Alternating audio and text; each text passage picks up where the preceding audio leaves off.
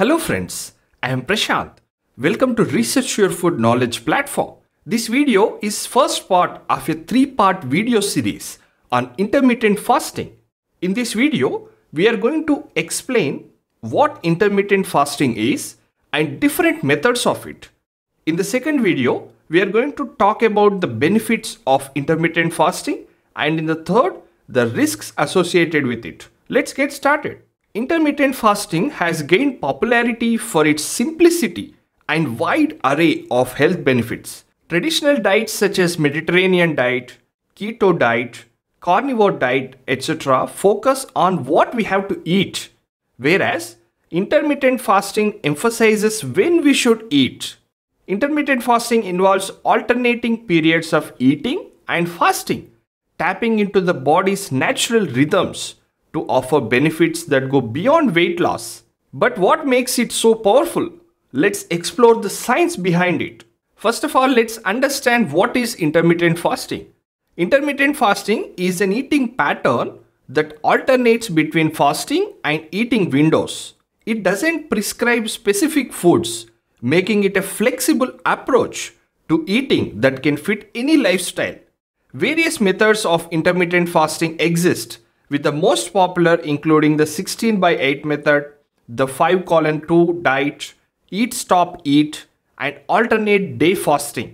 Let's break down these methods. The first one is 16/8 method. The 16/8 method involves fasting for 16 hours and limiting food intake to an 8-hour window. For example, a person might eat between noon and 8 p.m. and fast from 8 p.m. to noon the next day. During the fasting period, only calorie-free beverages such as water, tea, or black coffee are allowed. This method is one of the most suitable forms of intermittent fasting because it aligns with the body's natural circadian rhythm, making it easier to maintain long term. If you are finding value in our journey to healthier living, hit that subscribe button and give us a thumbs up. Here at Research Your Food, we believe in the transformative power of nutrition, from ensuring a healthy start for mothers and children to unlocking the full potential of athletes worldwide. Join us in this journey towards a healthier future for all. Now let's get back to the video.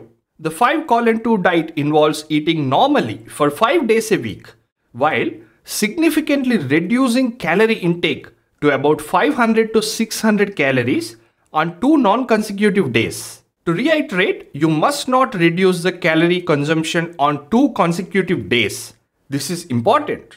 This method allows for greater flexibility in daily life while still offering many of the benefits associated with fasting. The third method is eat stop eat. Eat stop eat consists of fasting for a full 24 hours once or twice a week. For example, a person might eat dinner at 7 p.m.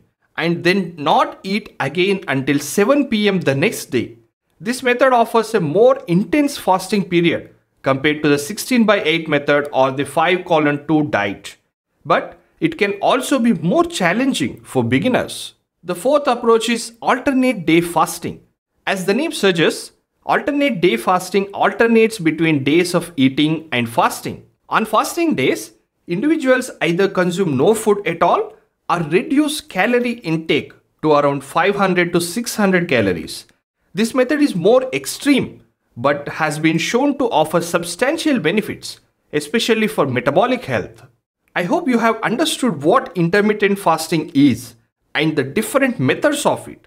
In the next 2 videos, we are going to talk about the benefits and risks of intermittent fasting respectively. Stay tuned. Thanks a lot for watching. And don't forget to subscribe to our YouTube channel and hit the bell icon.